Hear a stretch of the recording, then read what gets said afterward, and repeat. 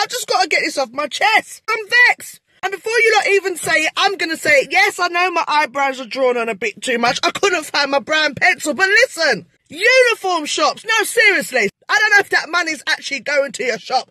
Because I can't understand how you can go into a shop to buy a uniform for your kids and you're spending money that could be paying towards the mortgage. Like, there's people out here that wish they had a little ISA, a little tax-free account. But no, their money's gone to getting school uniform. And then you got you specialist schools where you have to buy the tie, the socks, the vest, the PE kit has to have the logo. You want them to wear a jacket that has your logo. I'm trying to get something little primer, but no, it's got to have, I'll make the logo. I'll make the logo. Feeding them is hard enough. Buying normal clothes and entertain them. They got more social life than me. After the whole 6 weeks holiday and them yamming out your hat, you're going to charge me £400 for a uniform? No, sir. That not gonna work.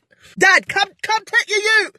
Take your ute. This uniform thing is serious. It will make some girl tell 2 sets of man, yeah, it's your ute, yeah, it's your ute. So you can get 2 bags of money. So yeah, when you eat a little romance and you feel like, oh, I want to have a baby, I want to breed, and when you have your little accidents and just be like, oh, it's nothing, it's something. You better think if you want to breed, yeah?